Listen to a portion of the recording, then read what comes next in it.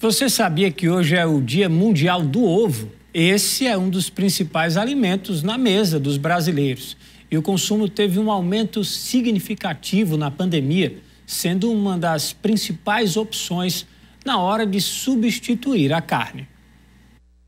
No setor de frios do supermercado. Porém, o consumo de carne de gado despencou para o menor patamar em 25 anos. O abate de bovinos no país caiu 4,4% no segundo trimestre em comparação ao ano passado e produtores já estão sentindo dificuldades. Terezinha ajuda o marido, que trabalha vendendo gado para o abate, e nos contou que as vendas caíram muito. As vendas caíram muito, viu? Caiu na faixa de uns 80%. Que ele vendia na faixa de 10, 15 reis por semana, aí agora está saindo 2, 3. E nem aqui para Pudim não é, mais para a região fora, né? Mossoró, Felipe Guerra.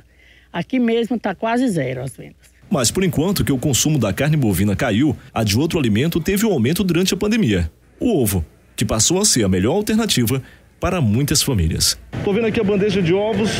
O consumo de ovo aumentou na sua casa? Aumentou, porque a carne de gado está muito cara. Aí tem que ir para ovo, frango, procurar uma coisa mais barata, né? Porque as condições financeiras não estão acompanhando o preço das coisas. A produção de ovos de galinha foi de 4 bilhões de dúzias em 2020, apresentando um aumento de 3% em relação a 2019, de acordo com informações do IBGE. E a expectativa é que este ano este número seja superado.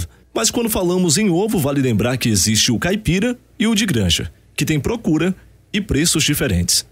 Os produtores não estão conseguindo ajustar seu valor, né? Então hoje o comércio, uma bandeja de ovos, ela é comercializada em torno de R$20, R$22.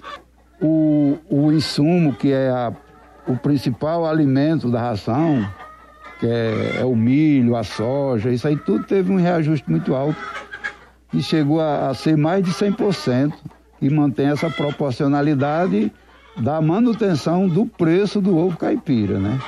Por enquanto que o consumo do ovo caipira se manteve quase que o mesmo, nós não podemos dizer a mesma coisa do ovo de granja, que teve um aumento significativo nas vendas neste período.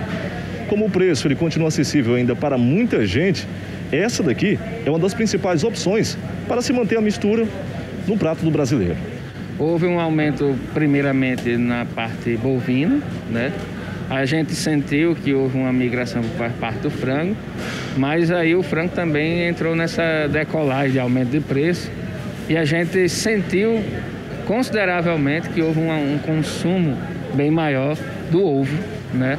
As pessoas migraram bastante para o ovo, que é um alimento saudável também e está com preço ainda acessível.